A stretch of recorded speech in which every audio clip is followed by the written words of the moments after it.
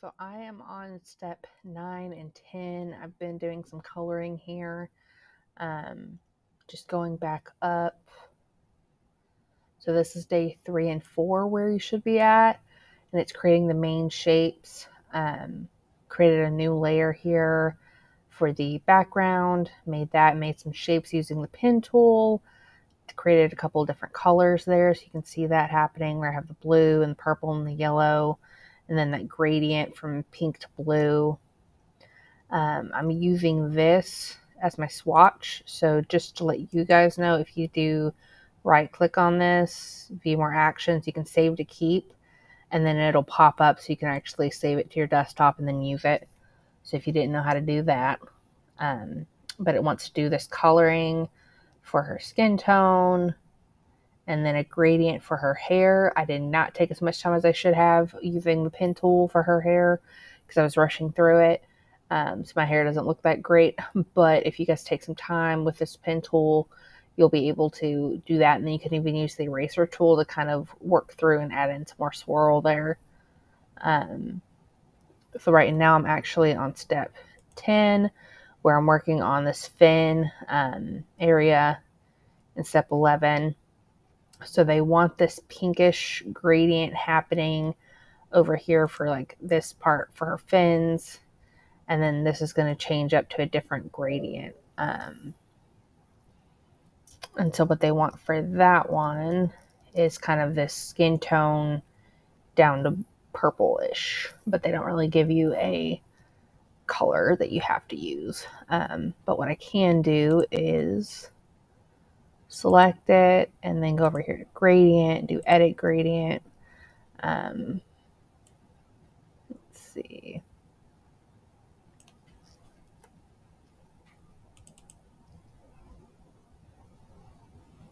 So I can use my eyedropper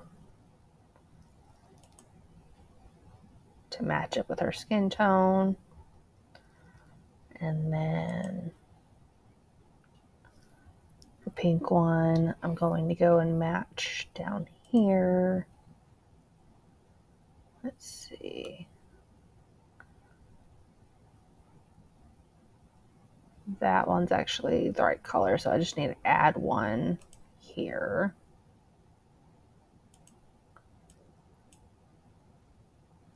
And that one I'm going to make kind of a purple tone. Let's see.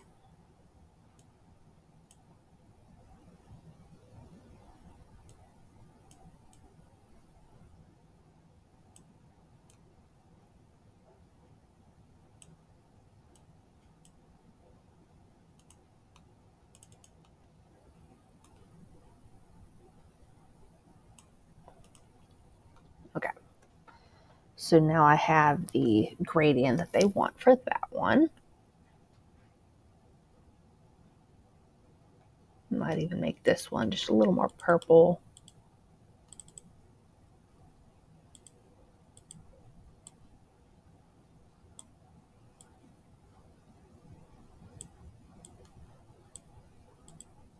There we go. Okay. And then using my pen tool,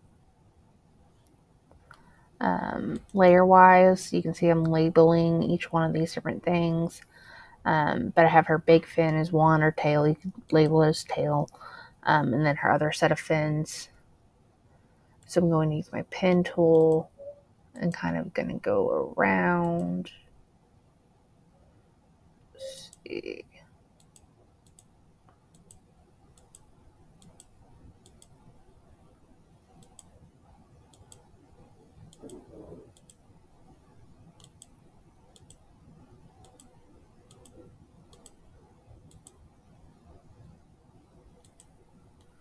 And then I can use my eyedropper tool to match it.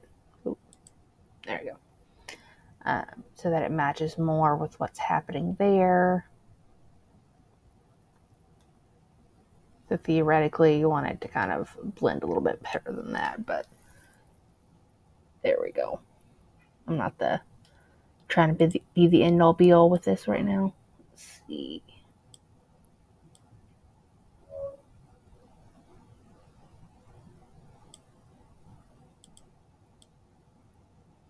blend this in a little bit more. There we go. Then I'm going to do that again with her other fins. Let's see.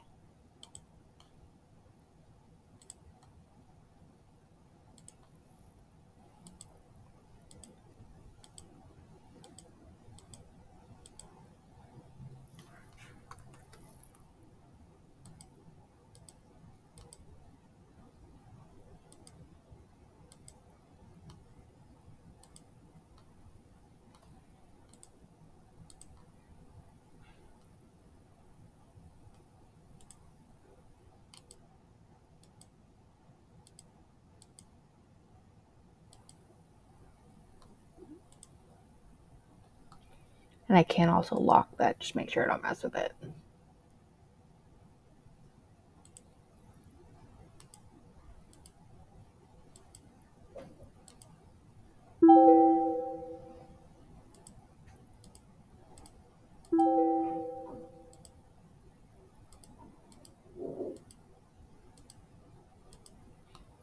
There we go.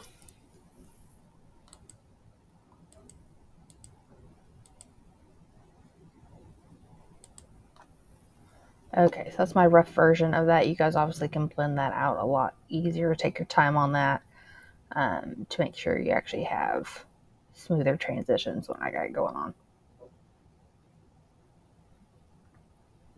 Okay, so that's going to be the rest for day 3 and 4. And so I started this on my other example with you guys, and so that's where we're at. I'll start the next video, just start with day 5 and 6 for you. Okay, so that should get you through step 12.